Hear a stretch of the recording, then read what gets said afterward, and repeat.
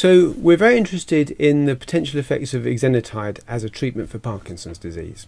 Now this is based on very impressive, consistent evidence from the preclinical phase. So this is laboratory studies in cells and in animal models of Parkinson's disease that suggest exenatide might slow down the disease progression.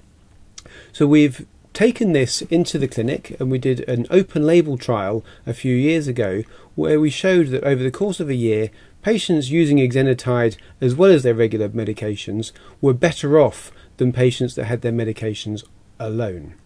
But we were the first to criticise this trial as being perhaps vulnerable to placebo effects. If people really believe the exenatide may be helpful, perhaps this was self-fulfilling to some extent.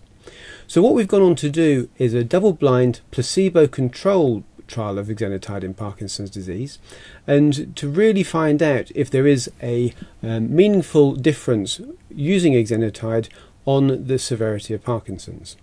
And what we used was something called the Unified Parkinson's Disease Rating Scale.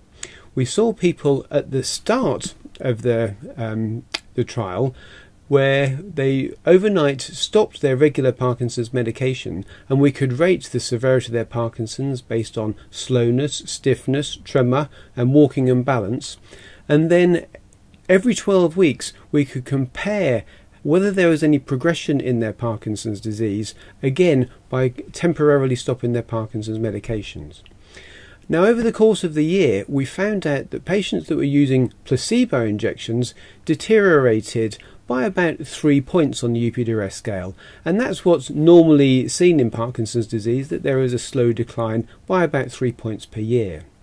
In contrast, the patients on exenatide had remained entirely stable over the course of the year and hadn't had any decline in their Parkinson's disease severity. And this was maintained even 12 weeks later when they'd stopped the injections and the exenatide drug was no longer detectable in their blood or in their spinal fluid.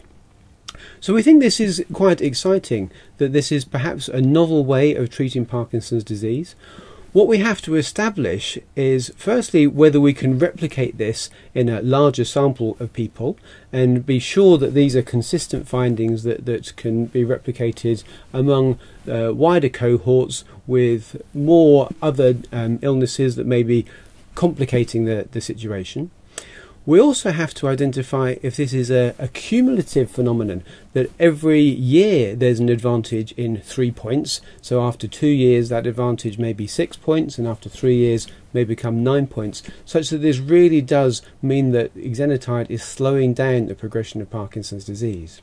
If we can do that, then I think that really does change the way we approach treating Parkinson's patients.